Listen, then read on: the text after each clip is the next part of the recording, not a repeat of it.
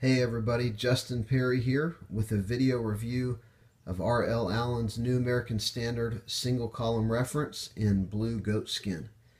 So we'll go ahead and take a look at this Bible. It's very beautifully constructed. The blue goatskin cover was from Allan's England bindery rather than the one in Holland that they often use called Youngblood. The ones that are from their London bindery have a pretty unique look. You'll notice that there's a very wide yap. That's what this wide overhang is called. You'll also notice that the grain of the goatskin, if I can get a good shot at it, has very deep ridges all the way through. It's a lot different than the goatskin from the Holland bindery, which is more of a consistent pebble grain. I personally really love the look of the leathers from their London bindery. It's just very beautiful, and I really like the old world look. You can see also you have 3 red ribbon markers, and from just about any angle the blue under gold art gilt really shines through. It's just a really great looking Bible. If we open it up here, you'll see that it is leather lined, and it's actually a black leather. You've got a gold gilt line all the way around the perimeter.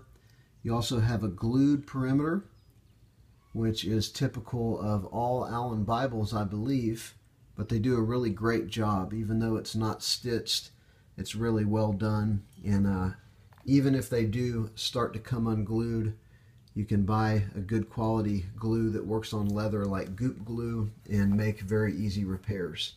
You've got a blue end page there. Goes great with the color of the cover.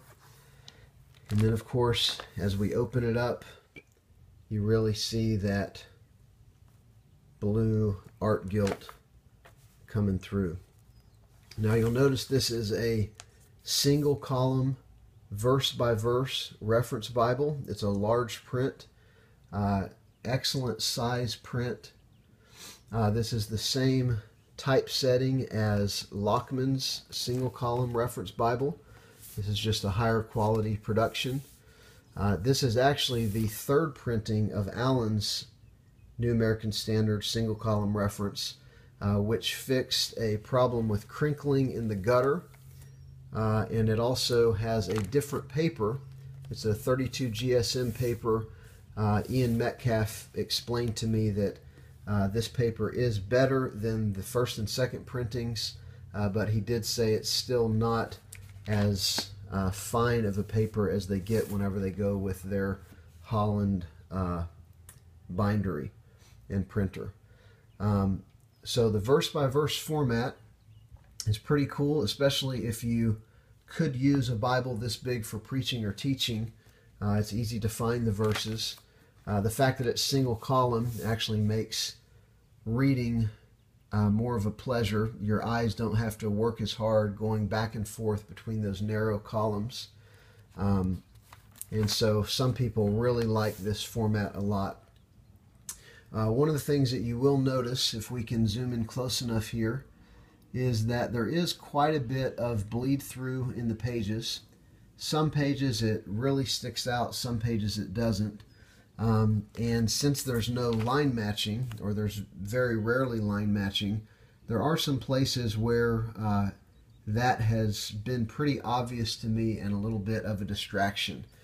I have several other single column Bibles which either have a more opaque paper or which have line matching, and where the bleed through doesn't bother me as bad. But with this one, it's pretty noticeable to me personally.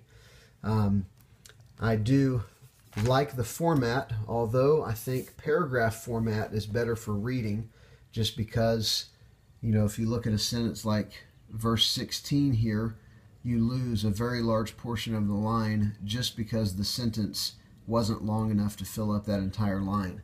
So with paragraph format for reading, you can actually have a thinner Bible with better paper, and again, your eyes don't have to work as hard because they just flow like they would in any other book. Overall, it's a really beautiful Bible. If you like the Lockman single column reference, then you'll absolutely love this Bible. I personally would prefer, I think, a paragraph format and something either with line matching or better paper. And for that reason, I actually, thanks to Bible Exchange, am going to trade this beautiful Bible for a blue New American Standard Schuyler Quentel, which I'm pretty excited about. Again, it's a great Bible, but a few things that just weren't absolutely my preference. So I hope you enjoyed the review. Please check out my blog at gloriousnuances.wordpress.com, and I'll talk to you later.